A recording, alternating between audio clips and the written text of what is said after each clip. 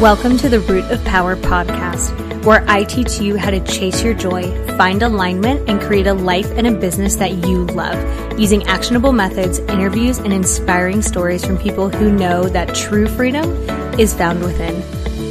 I'm your host, your always hype woman and sometimes ass kicker, Amanda Chills, and I am so proud of you for choosing to step into your power.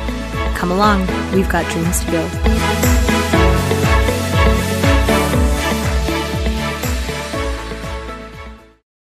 Okay, my love, I have put everything that I offer for free on one page so that we are not doing more work than we have to, because why would we do that? Hashtag work smarter, not harder. So livemyhappyhealth.com/free. You are going to find everything I've created for not only leveling up in your personal life and building a life that you love, but leveling up in your business life and building a business that you love. Okay? livemyhappyhealth.com/free. Love you. Hi, welcome to this week's episode. If this is your first time, hi, welcome. If this is not your first time, welcome back. So stoked that we are hanging out again. Before we jump in, I want to let you know that either the waitlist is open for Exhale and Release, a program that I'm launching in 2024, or depending on when you're listening to this, the actual enrollment for the program is open. So if you're listening to this in 2023, waitlist is open. If you're listening in 2024, enrollment is open. So this program essentially is, imagine if you have me in your pocket. It's delivered via private podcast feed. So you'll essentially have me in your pocket no matter where you go, no matter what time it is. And if you are wanting to neutralize an unpleasant emotion, let's say you got like so pissed at a coworker or something triggered you and you'd like to not feel triggered, you can press play on whichever episode is the closest to what you're experiencing. And in about 10-ish minutes, it will have shifted either down to completely neutral or something that feels much more manageable. I am not going to promise that you'll just never be triggered again. That's not a thing, but it neutralizes it for you or makes it from where it felt like a 9 to now it feels like a 2. It feels much more manageable. So essentially it's removing the emotional 100-pound weight vest, so that you can move forward feeling free, light, and clear. And there are 2 tracks that will launch 2024, a first responder track or a healing track. So if you're a first responder, you automatically get access to both. And if you're not a first responder, that one won't apply to you at all. So then you would want the healing track. So there is that, exhaleandrelease.com. I am so excited. It utilizes everything I know as a therapist and have been doing, and rapid resolution therapy, which if you guys haven't heard of it yet, buckle up because it's becoming quite popular because it's incredibly effective. So exhaleandrelease.com is where you find that.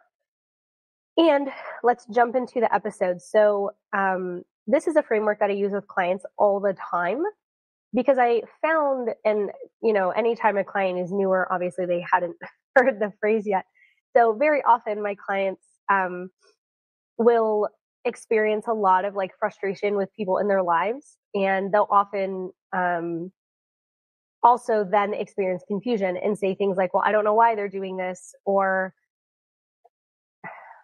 they just kind of have been expressing like disbelief over something that's incredibly actually consistent about this person. So it's like this person speaks English and then they're like confused that this person speaks English. And it's like, well, they've actually done this for decades, for years, for the entire time that you've known them. And so why are we still surprised that they're doing this thing? And usually my clients, because they're sweet, precious baby angels, the person is being unkind, or they're being manipulative, or they're being, not my clients, of course, the person that they're talking about in their life is being unkind, is being manipulative, is being just, maybe a dick. And then they're like, well, but I'm so confused. I'm so confused. And I'm like, you told me multiple times that this person does this when this thing happens. Like they walk through a doorway, they start twerking. Like if every time they walk through a doorway and they start twerking, why are we still confused that when they walk through a doorway, they start twerking? Like this is definitely a pattern. And I was like, okay, how do I get across that like people are who they are? They show you who they are, believe them instead of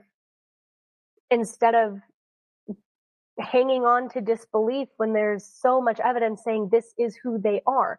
And so I started saying, don't treat a bear like a puppy. Because if you treat a bear like a puppy, you're going to get mauled. And they've been treating this bear like a puppy, meaning they want to cuddle it and snuggle it and play fetch with it and let it in their house. And what happens if you let a bear in your house? Well, they're going to eat you. That's what's going to happen because a bear is not a puppy. And alternatively, I've also started saying, well, you don't expect a bear to grow wings. No. And so bears are bears. Bears do bear shit. Puppies do puppy shit, but they're not the same. And you wouldn't expect a bear to grow wings because it's not possible.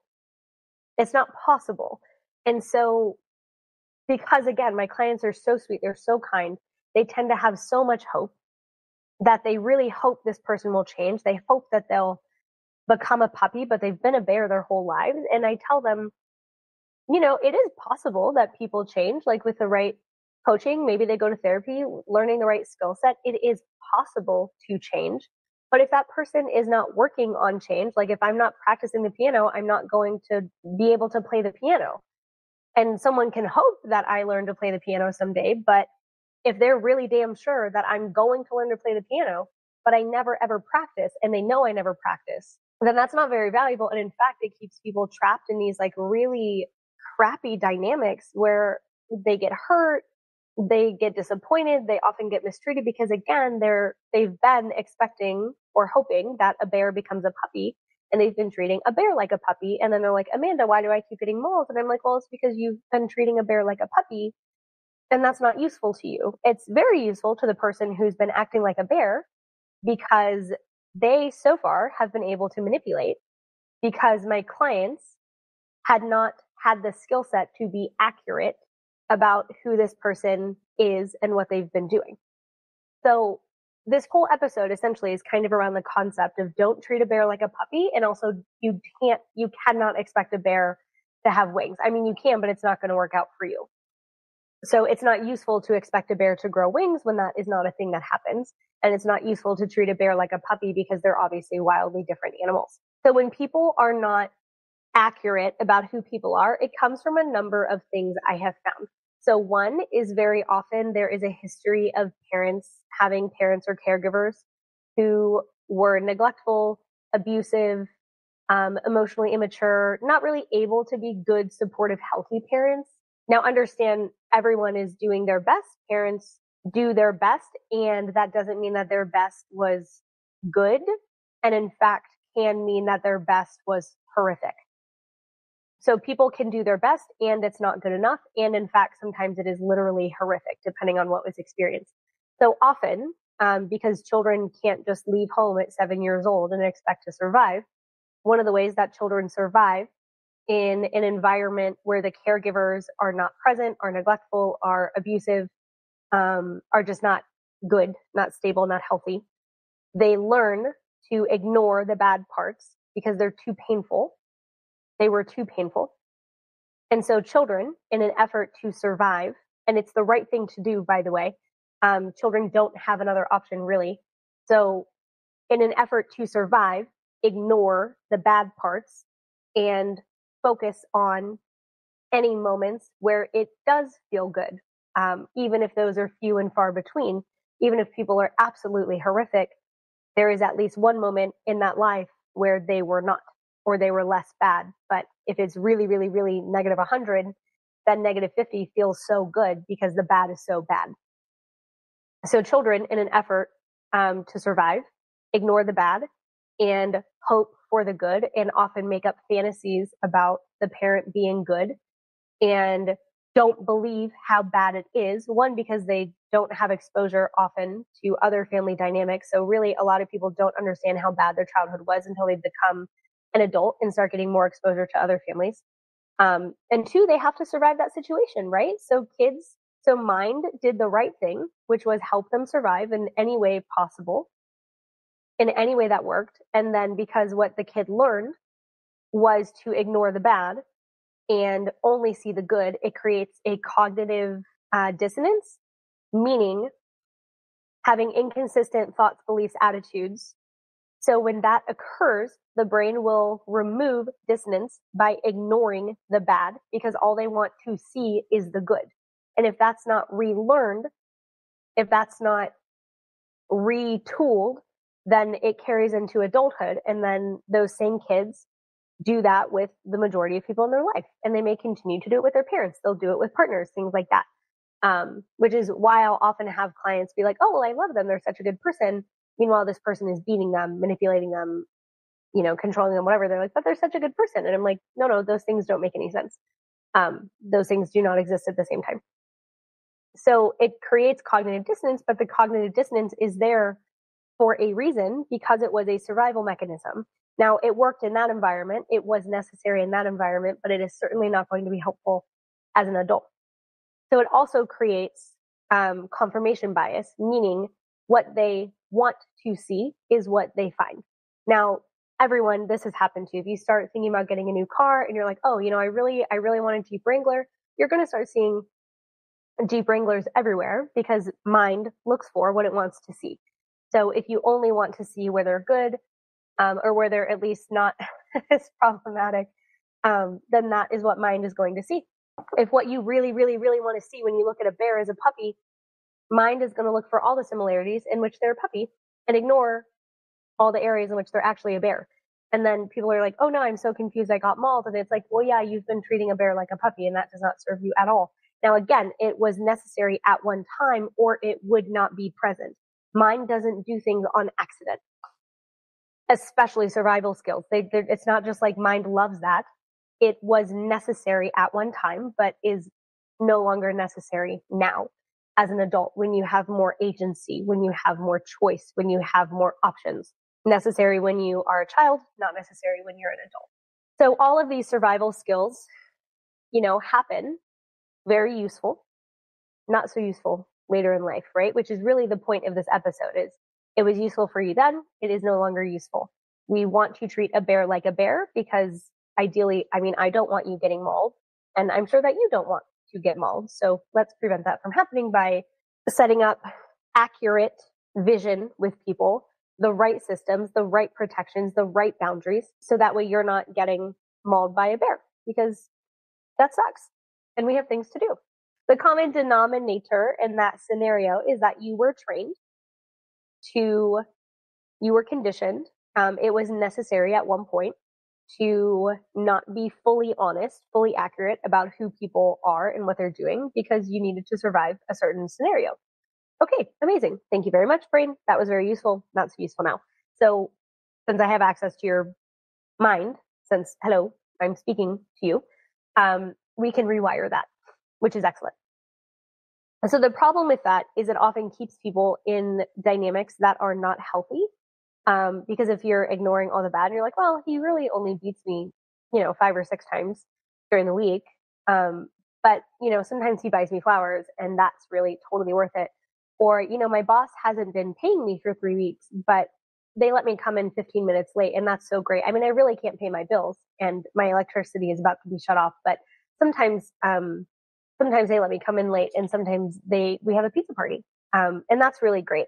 And it's like, listen, if your electricity is being shut off, we have a fucking problem. Or if you're like, yeah, every time I talk to my mom, she guilt trips me and I feel like throwing up.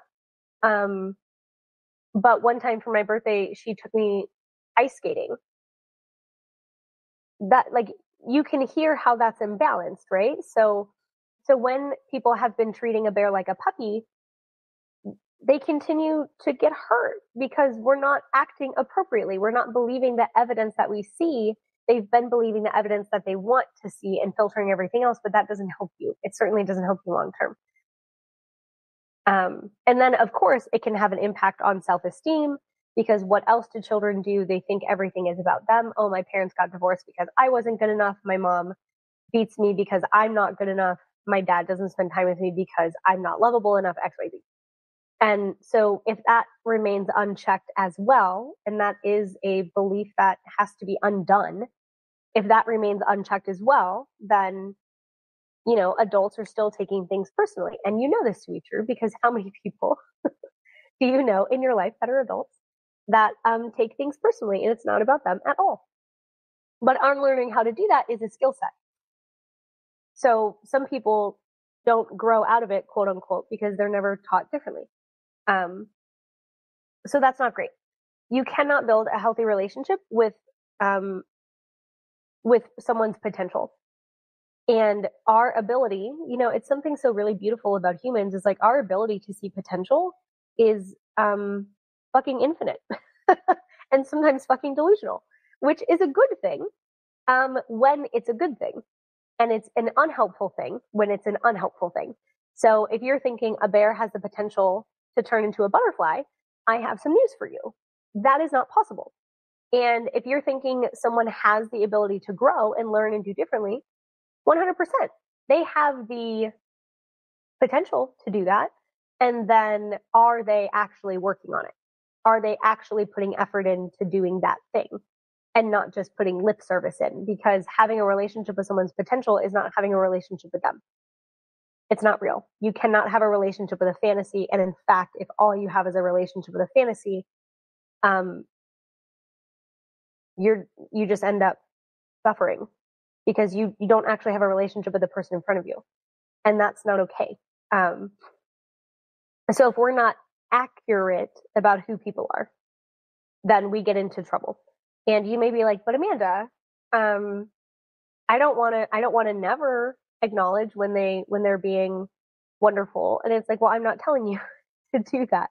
What I'm saying is be accurate about who they are. See who they are and what they do based on the evidence of who they are and what they do. People are always, always, always showing us who they are. You've heard the phrase, it doesn't matter what you say, it matters what you do. That's a phrase for a reason. What people do is evidence of who they are. Now, is that to say if someone is generally kind and lovely and thoughtful that they never get to have a bad day? No, of course not. But then you have a lot of evidence saying that they're kind and loving and wonderful and normally, and that their blow up is the outlier. And so we just want to be honest and accurate about, 90% of the time they're totally legit, but on a full moon, they become a werewolf. So it's like, okay, great. Well, we've got 30 days in the month where they're totally fine. And one day they're a werewolf versus being like, they're always a werewolf. And the one day they're wonderful. They're totally a wonderful person. And it's like, listen, if somebody is totally terrible 29 days out of the month and one day they're great, it is not helpful to ignore the 29 days and only focus on the one. So the point is we don't ignore any evidence. We see all evidence accurately and make decisions based on evidence, not based on potential or fantasy. Because it's just not going to help you, honey. You can hope that a bear has wings until the day that you die, but it's not accurate. And you can hope that my pecan tree in my backyard gives you apples, and you can cry every year that it doesn't give you apples. But if you want apples, let's get it from an apple tree, because my pecan tree is not going to give it to you. It's just not going to do. So the goal is to be objective.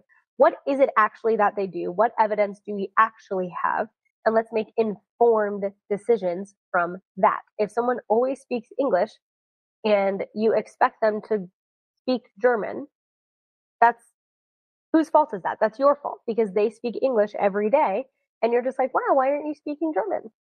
I thought you've spoken German this whole time. And they're like, no, I've definitely spoken English this whole time. And you're like, wow, that's so weird. You speak German. And they're like, but I don't speak German. It doesn't make any sense. That's a perception problem, not a what are they doing problem. Let's be accurate about what people are doing. So the goal is accuracy. Believe who people are because they're always showing you who they are. And then make decisions. For example, if I know that every time I go to talk to a friend of mine about work, they get super angry and super defensive, then I'm not going to be confused when I go to talk to them about work and they get super angry and super defensive. And if I know and acknowledge that that's going to happen versus ignoring it and pretending to be surprised, I can approach a different way. Because if you don't know, like if you're just lying to yourself about who people are, then you can't actually approach them differently, because you'll be like, oh, this bear can fly. This bear has wings. But the bear doesn't have wings. And so you're going to be like, I expect the bear to just fly away, but it doesn't fly. Like, it doesn't make any sense to lie about who people are, except for many people, that was a necessary survival skill that was never unlearned. So great. We can unlearn it and be much more accurate about who people are. When we're accurate about who people are, we can respond appropriately. We can respond in a helpful way. We can change dynamics. But you can't change a dynamic if you're lying about who someone is, because then you're not going to solve the right problem. Does that make sense?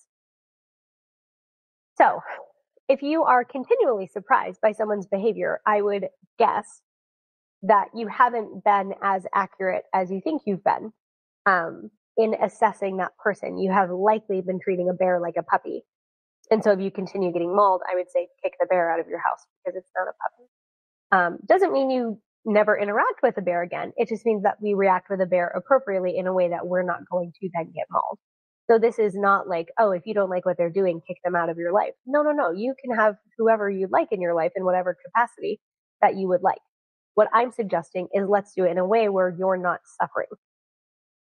Let's have people in your life in a capacity that feels good to have them in your life and not bad every time you interact with them.